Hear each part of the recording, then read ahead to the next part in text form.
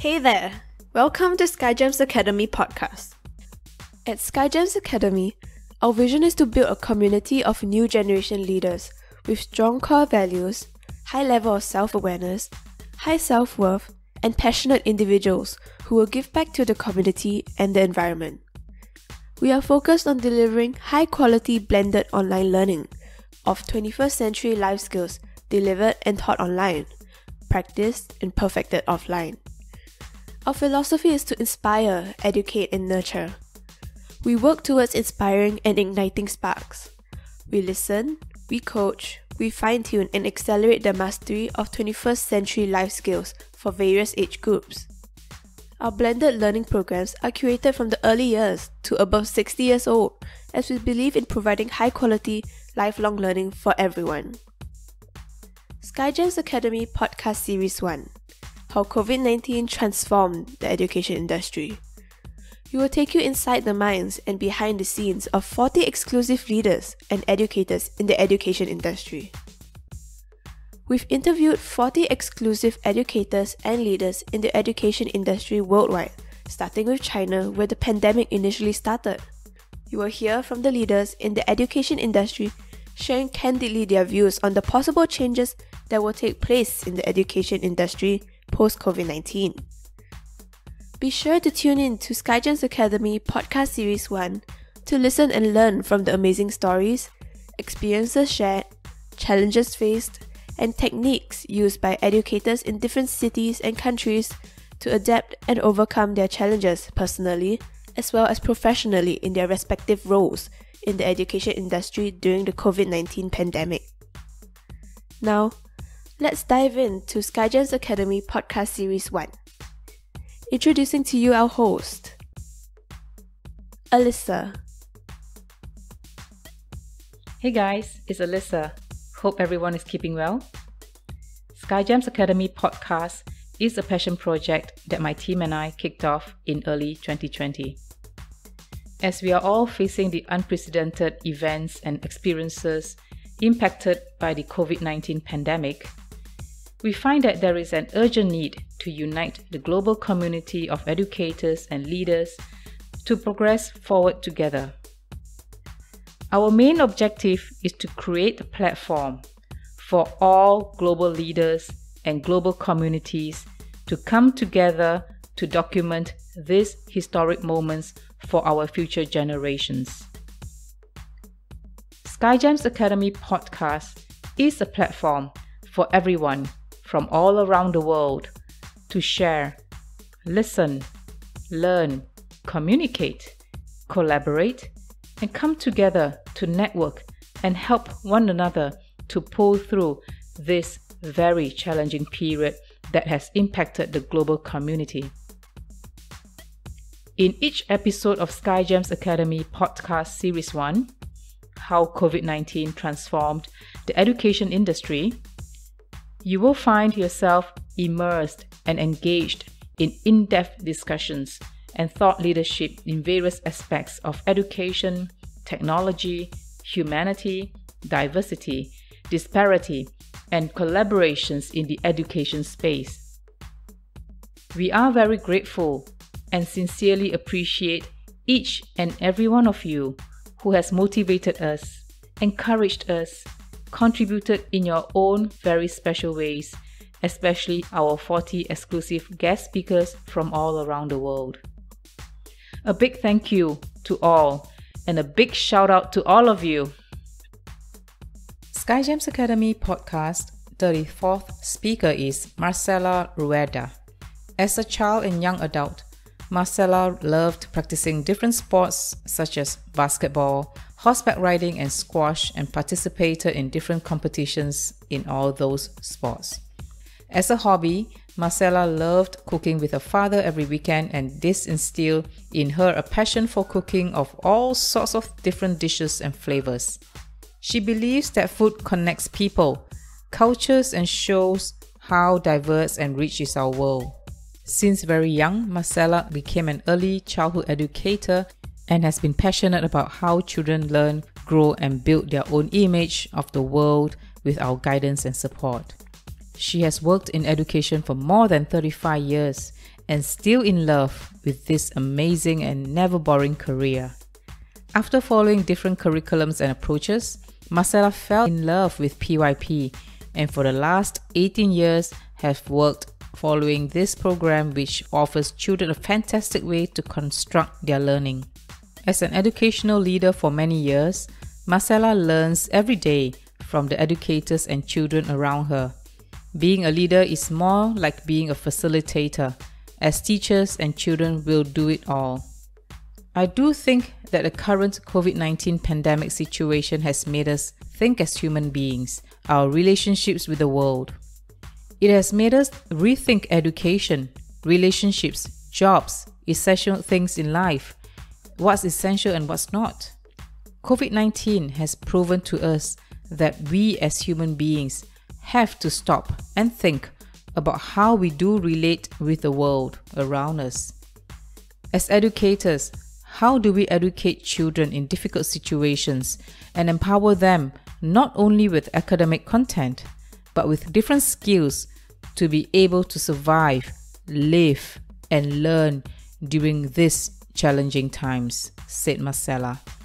Now, I am pleased to present to you Marcela Rueda. Today, we have the honor and pleasure of having Miss Marcela Rueda, all the way from Bogota, Colombia, together with us at SkyGems podcast episode. Good afternoon to you, Marcela.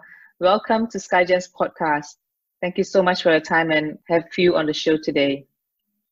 Thank you, Alisa. Good morning to you and good afternoon for the people around here. I'm Marcela Rueda. I'm from Bogota, Colombia. I work in Colegio Anglo-Colombiano, which is a bilingual international school in Bogota. I'm originally from Colombia and I have lived here all my life. Thank you, Marcela. Thank you so much for making time for us today. And we are also excited to hear from you and to listen to all your experiences and vision and also challenges that you face during this pandemic period. The unprecedented period that we are going through right now with COVID-19 all across the globe. We'd like to hear from you, Marcela. How do you feel about the current COVID-19 pandemic situation?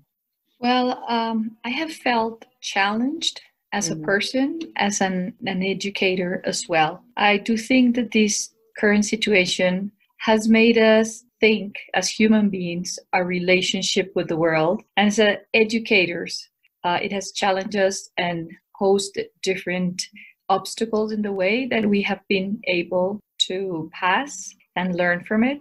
It has made us rethink education, relationships, jobs, essential things in life. What's essential, what is not. This has proven us that we as human beings have to stop and think about how do we relate with the world around us. And as educators, how to educate children in difficult situations and give them not only academic content, but different skills to be able to survive, live, and learn during these challenging times. I think that we need to stop and rethink what we're doing right and we're not doing right and try to correct those things that we are not doing right in relationship to the world and to our surroundings as educators as well. Thank you, Marcela. I think that is so precise in your views and how you feel. It's really about humanity, right? And also pause and rethink what we need to do for the future benefit and for the future generations. Thank you, Marcela. We are clearly facing a lot of challenges and still facing challenges as we are progressing through different phases of the pandemic. Would you be able to share with us what are some of the challenges that you faced during this period? Okay, I will start first as an educator. I'm a leader in the early years part of a school, and teaching young children remotely was not something that we thought was the ideal situation for young children. I mean, we have learned, or we have always promoted hands-on activities, that activities were engaging, the children could live and explore, and from one day to the next, we had to teach young children remotely, and we had to use screens a lot, which we always recommended parents not to. So we had to say to ourselves, like, okay, we need to use the screens. How are we going to make learning experiences engaging and meaningful for them? How are we going to teach parents a new role? Because with young children, parents had to come in and become educators in a different way as what they are every day with their children, and give them some tools for them to support their children appropriately. How we were going to embrace that change as it evolved and make adjustments across the journey. How we would maintain quality in education. We were not trained to teach remotely, and if you were trained as an early years teacher, that was something that you never thought was going to be the best way to reach the children. But here we are, and we had to do it. And I do think that a lot of innovation came, a lot of rethinking about how we were going to be as educators and reinventing ourselves as educators, how we wanted to commit all parents and embrace change altogether. And one of the most important things, how will we maintain and promote well-being for children, for parents, and for teachers as well. So those were the biggest challenges I would think we had to confront. And as a human being at home, not going out, and reinventing yourself as a person as well. Those were, I would say, the biggest challenges I had to confront. That is well summarized there. And I'm very interested to hear all those challenges that you faced, in particular the remote learning environment for the young students of yours. How do you adapt to those challenges to make it better and also more effective in terms of the learnings for the young learners? And also, how do you overcome those challenges that you faced? I'm sure there's a lot of techniques that you have used and also tried and tested along the way. Can you share that with us? Yes. I mean, thank you. From day one until the last day, we changed tremendously. During the first phase, I would say, because we had like 3 phases during those 3 months of remote education.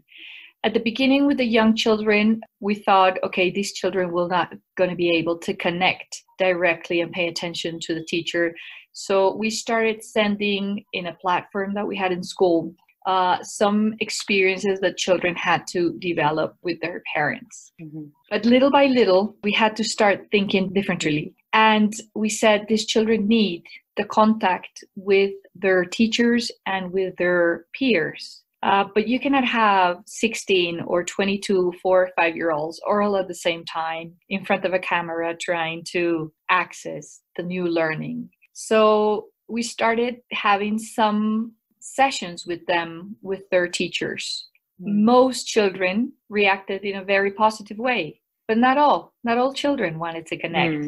So we had to develop individual sessions with those that didn't want to connect, to engage them, to tell them this is fine, it's okay if you don't want to come out in a screen, and little by little working with them together. We had to train our teachers. We need to do lots of training with our teachers because they had to make videos, but making a video is not easy for the young children.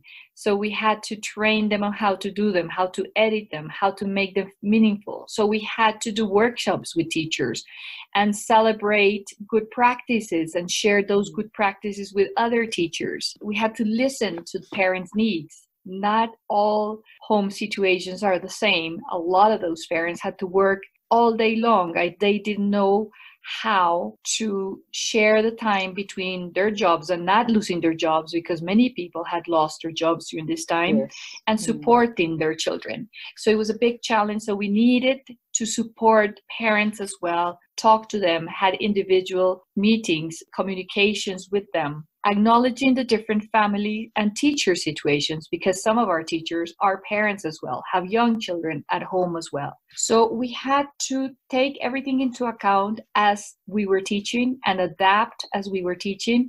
And we needed to be flexible enough and realistic to see what was working, what was not working, learning from other educators in other schools as well. How are you doing it? What's working? What's not working?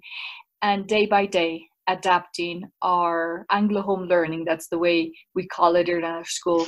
Adapting Very that, nice. yes, to make it meaningful and feasible for most of our students and parents. That is really nice to hear that the growth mindset the school has and also the team has when faced with challenges, taking up new skills like video skills and video editing, and also learning new ways of teaching and also reaching out and engaging the students. I find that it's really very heartwarming to hear, especially during such challenging period. So really applaud you for all that you have done together with your team to support the community. Thank you, Marcela. Thanks too. Yeah, thank you. Marcela, during this period where going through those challenges that you mentioned and overcoming them, what are the key lessons learned that you could share with us? Okay, we learned that not anything is there forever, that we needed to have, as you said, a growth mindset to embrace what was coming and change. We had to make necessary changes day by day. We needed to empower key people, like our ICT coach became, for example, a key person in this whole new way of teaching. She was a key person working together with teachers. We had very young teachers that for them technology was part of their life, but not everyone in our team. Some teachers were afraid of technology. We're afraid of doing many things. We had to empower middle leaders as well to work with their teams on a day-to-day basis. We had to break some paradigms about different things and create new ones. We needed to know that little ones could learn through these media, but we had to decide what were the key elements that we needed to have in each one of these lessons. To listen to all stakeholders, but at the end, make decisions that were good for the majority. You have to think of each one and every one of the stakeholders, but you have to respond to the majority because you will never respond specific needs to everyone because situations are different. We learned that this was a big storm and we were all in the big storm, but we were all sailing from different boats. Some people were sailing in canoes and other people were sailing in big ships. So we needed to learn that the storm was the same, but the boats were different for everyone. We know now that you need to prepare more, both parents and teachers and children for something like this. So in the next phase that we will face, we have learned all these things and we will take that into account to plan our new phases because this will not end right now. We have more challenges in front of us to overcome. Thank you, Marcela, for sharing the key lessons learned. And it is all very valuable to all listeners, and I'm sure we all can learn from what you just shared. So thank you for sharing that. Marcela, during the COVID-19 pandemic that we are all still going through, what are the changes you see in the education industry that is taking place? And what are your views that the changes that will take place post-COVID-19? Okay, I think that it showed us that we are capable of doing much more of what we were doing. The teachers that thought that they were not ready for something were ready for it. That innovation has to be at the front of education at all times, not only when you're having difficulties, but you have to innovate all the time. That we need to train people not only in how to teach, but using different tools around us to teach and use them whenever possible. Teacher training is the key, but parents training is the key as well. We need to be creative in how to access and deliver education. We need to commit to focus on what's key in education, on certain concepts and skills more than content. Content is important, but now we know that concepts and skills are key in order to move forward in a situation like ours. Thank you, Marcela. I'd like to pick on a bit of what you mentioned earlier on. I think it's very relevant in this discussion here. You mentioned earlier in the very beginning about rethinking how we educate and also about education. It shouldn't be just about academics. Just shouldn't be about results and also about what you learn in terms of the education content and syllables. Well, in your view, what are the skills that needs to be educated to the the students or the learners in order for them to survive in these new economies? I do think that we have to develop communication skills, social skills, motor skills. I mean, different types of skills that children, technological skills. Yeah. All of those skills will enable us to access anything that comes to us. We have to help children to become resilient as well, to be creative, and to be innovators as of their own learning as well. These are really key components of, I would say, in what we see this period that we have gone through, where these are the areas that we need to shine and need to actually pull through every day in order to be able to cope and also reinvent ourselves and adapt to the challenges that we are going through to be able to move forward together. So very well said. And I think that's really relevant skills that we need to teach our younger generation and also the students. Thank you, Marcela, for sharing that. Marcela, are you going through any new normal? If there's any new normal for yourself, can you share that with us? Okay, that term, it's very popular now, like new normal. Yes. I would say that whatever we're living right now, it's not normal. But I do think that we have to think of a new culture of behavior until we go back to normality, although normality will never be the same when this finishes. Yeah. I think that we have to learn lots of lessons from these. Humanity cannot continue the same way after these. So I do think that we have to think about how are we going to interact with the world, with the people around us. And the new culture of behavior, it's how am I going to behave to take care of myself and take care of others as well, to protect myself and protect others, and to build a new world all together. We are thinking in our school to go through phases until we can all come back together, back to school. We're thinking about having a hybrid model with different phases where we will have only a percentage of children in school every day in order to have the biosecurity measures that have been recommended for us, so that the children can come back to school, interact with their peers, with their teachers, but at the same time to be safe and healthy. Thank you, Marcela, for sharing your new normal and really well said and summarized. And Marcela, we come to the very important part of the SkyGems episode in terms of the messaging. So to the listeners of SkyGems podcast, what would your messages be for the future generations? I think that we cannot take anything for granted. Life can change from one day to the next. We need to live our relationships closely and respectfully with people and with the environment. We need to take care of the people around us, and we have to take care of our environment. We need to focus on what is essential and live with what is essential. We need to read and learn from other cultures and from people that have experienced different moments in their lives and learn from it.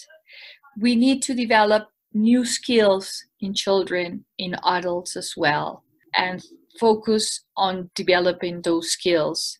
And do not be afraid of change and challenges. This pandemic has shown us that we are capable of embracing difficulties, but if we think about others and think about taking care of everyone and supporting each other, not being selfish, but sharing with others, I think that that's key in moments like this. And I do think that maybe human beings, we have become a little bit selfish. And I do think we need to open up, share our knowledge, share our relationships, and think that we're not the only ones in this world.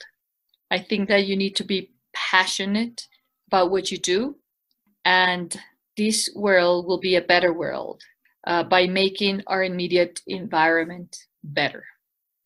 Thank you, Marcela. I really appreciate the messages that you just shared with the listeners of SkyGem podcast and also the future generations. They're all very, very key to our future together and also for the future generations' happiness and success for themselves and also for the community across the globe. So thank you, Marcela. Thank you so much once again for sharing. Really, so much knowledge, so much experiences, so much wisdom, and also vision into what you have just shared with the listeners of SkyGem Podcast. Really appreciate your time, and we look forward to seeing you again, and hopefully in person soon.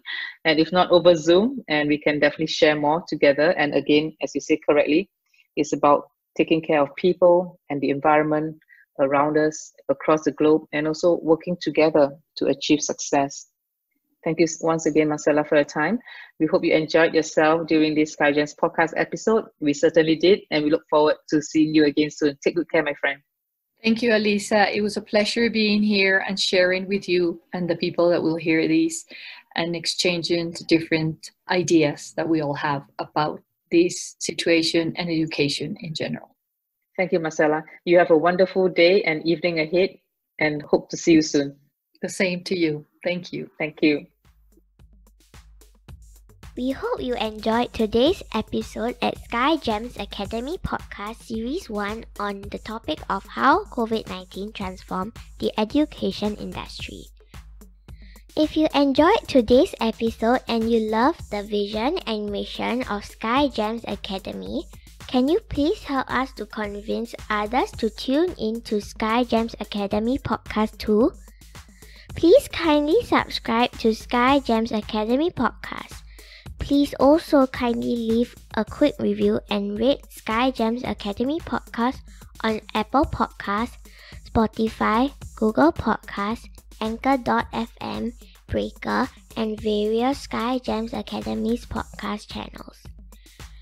That would mean the world to us, so thank you so much for your support.